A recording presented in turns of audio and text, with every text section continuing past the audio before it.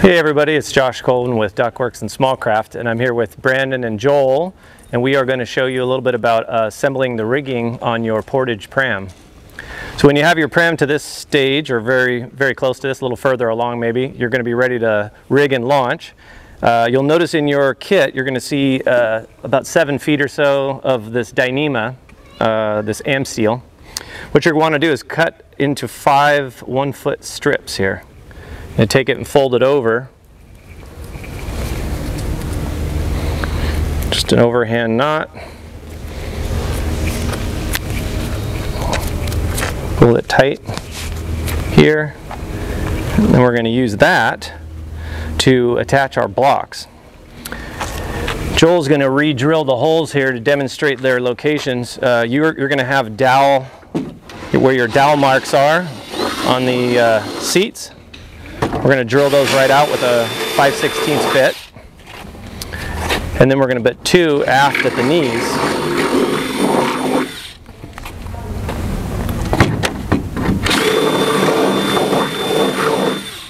For our demonstration today, we're not going to go ahead and epoxy these like you would when you're building it. Obviously you want to protect that end grain of that plywood, so you're going to want to get in there and make sure everything's coated carefully. But for purposes of demonstration, we're going to go ahead and affix the blocks now.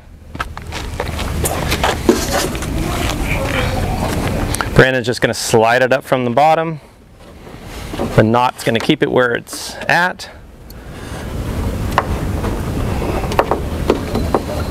Loop it back over itself, over the top of the block.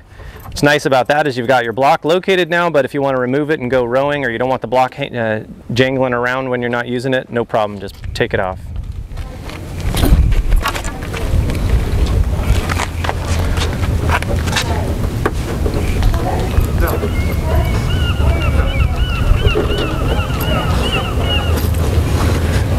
Simple as that.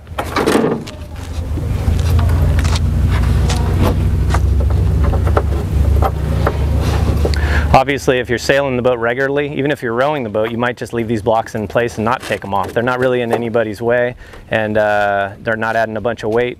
Light, simple 1/4 inch type blocks. So once you got your blocks affixed, we're ready now to go ahead and we can actually put the mast together, sleeve the sail, and we'll pop it into its spot here, and then we'll talk about building the downhaul. All right.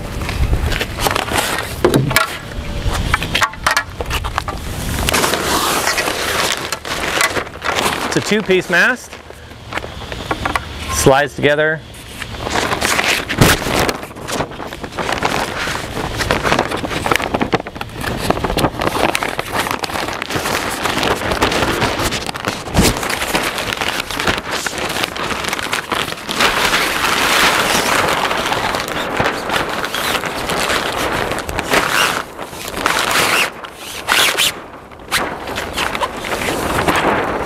You can see with the full battens, it's ready to sail.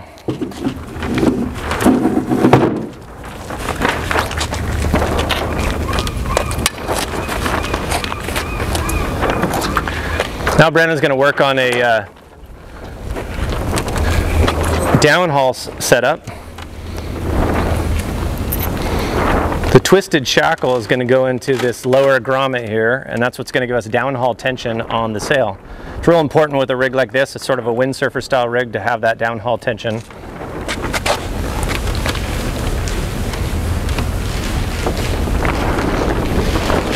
You'll see he's hanging off the Beckett block at the top there.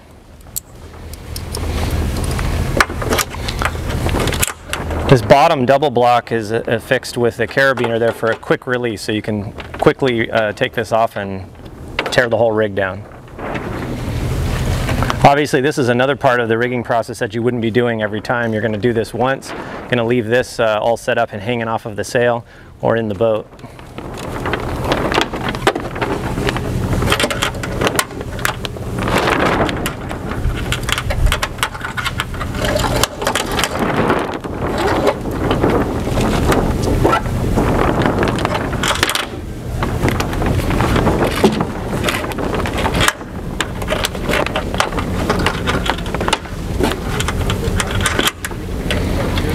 The line we provided for you in this kit is a Marlowe Dyneema cord line here. So this is a real low stretch line.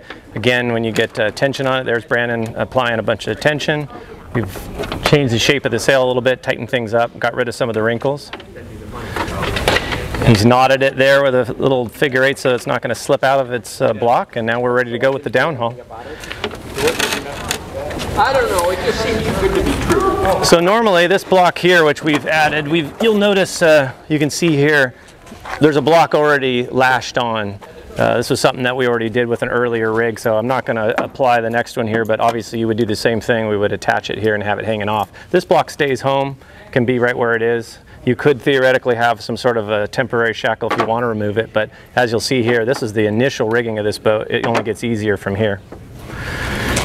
Brandon's going to lead it through this forward block, tie a figure eight, and this is this double-ended, or what do you want to call it? I don't know. Double-ended main sheet. It's a great system. I think Brandon came up with this, and we've been so excited about it. You'll see why here in a minute.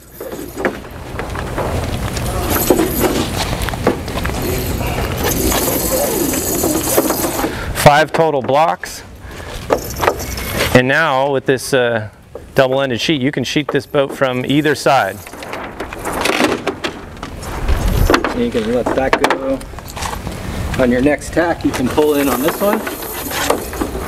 Or if you're doing short tacks, you can just hold on to one side, do some short tacks. But if you're on a longer haul, you probably want to get the more comfortable line. See your sheeting angle there, you're getting good in either position. What Brandon was noting there too is that you're not going to need to have your hand on both ends of the sheet here. This is just a single side. You can switch sides, but there's no need to be playing both of them. Either sheet, either end will do the job. Obviously boomless sail, so there's not much to worry about ducking. And at this point, simple as we've just done there, that's a complete rigging with installation. So we're ready now to take this boat down to the water. We can attach the kick-up rudder, slide the dagger board in, and we can go sailing.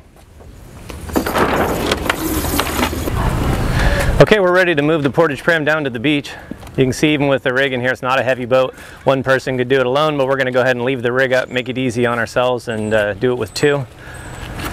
Your boat, without all the extra rigging, is going to be somewhere around 35 pounds, so it's a very manageable boat. You'll notice on your supplied tiller, this one has been given some shape here, but in reality, the tiller is pretty long, and we do it that way on purpose so that you have the option as a builder to decide where you want to cut that length at. What you're going to find is space is tight in the pram when you're sailing, so you're going to either be sitting here with legs forward or possibly even sailing from your knees. So this tiller might start to bother. We're going to test it today with Brandon. He's going to go there. He might say that this tiller is 6-8 inches too long. We may end up cutting it back into here. One thing we've noticed that's kind of fun with this boat is that you can sail it and be facing forward. You've got your sheet, and you can sometimes use your back to just steer with your back. So there's a lot of options here, but we're going to leave it long for a while, let Brandon play with it, but we may end up cutting it back a little bit.